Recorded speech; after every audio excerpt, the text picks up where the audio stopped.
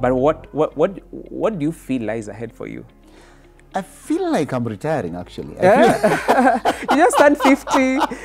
I'm turning 51 in a few days. Yeah. I feel like I need to complete my job at AMREF, Yeah. which is not yet done. Yeah. And why is it not yet done? Because we need to move AMREF from donor-driven Sure.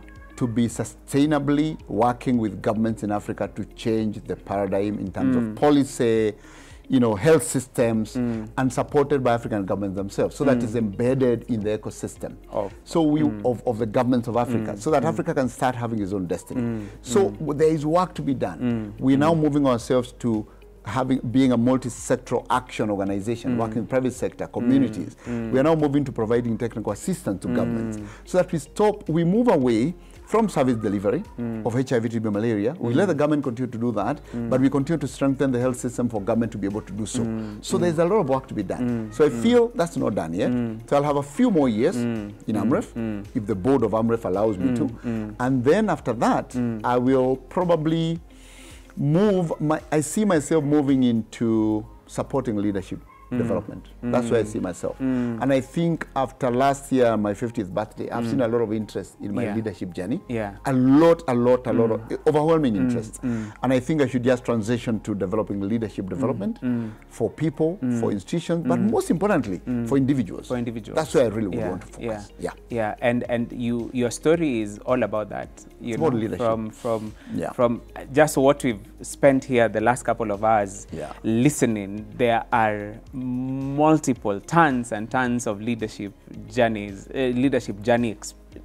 quotes and experiences and wisdom and nuggets that ooze out of you. And so I'm not so sure how you intend to do that, if it's through an academy or through books or through master classes, but in whichever way, I'm sure that will be one of the most sought after master classes. I think leadership is developed eyeball to eyeball, because it's mentorship. I think releasing a book on leadership does not help anybody. Putting together an article on leadership doesn't help anybody. My plan is identify those people who want to be on that journey, then sit with them. And therefore you get small cohorts of people, like 10 people, and you spend 2 weeks with them. Then you get another cohort, you spend 2 weeks with them.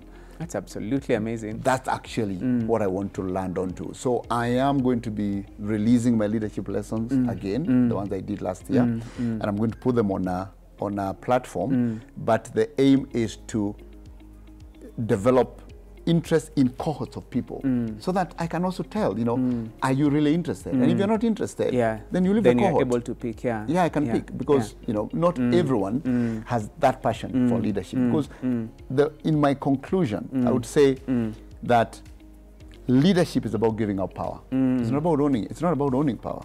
Giving out power. It's about giving out power. That's what leadership is. Wow. Yeah. Wow.